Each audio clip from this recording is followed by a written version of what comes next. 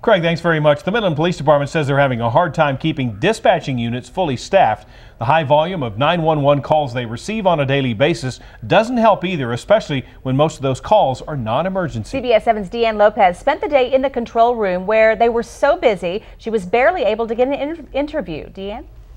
The department is so short on dispatchers that their manager has had to step in and assist in answering these growing number of 911 calls. 911, do you need police? Eva Luna, the communications manager for the Midland Police Department, has had to step in and help answer calls to make sure her employees are getting breaks throughout the day. In fact, we were lucky enough to catch her in between calls for this interview. Since December of last year, 4 dispatchers have quit.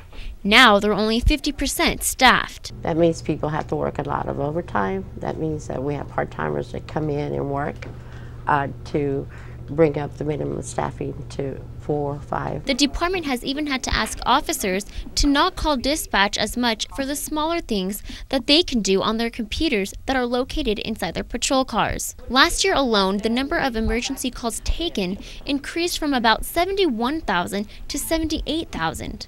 But Eva says a majority of them were non-emergency related, a growing problem that departments face statewide. It is not an emergency unless life and property are in danger, especially life.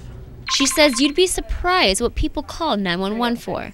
They want to know sometimes information about an event that's being held in Midland. That is not an emergency.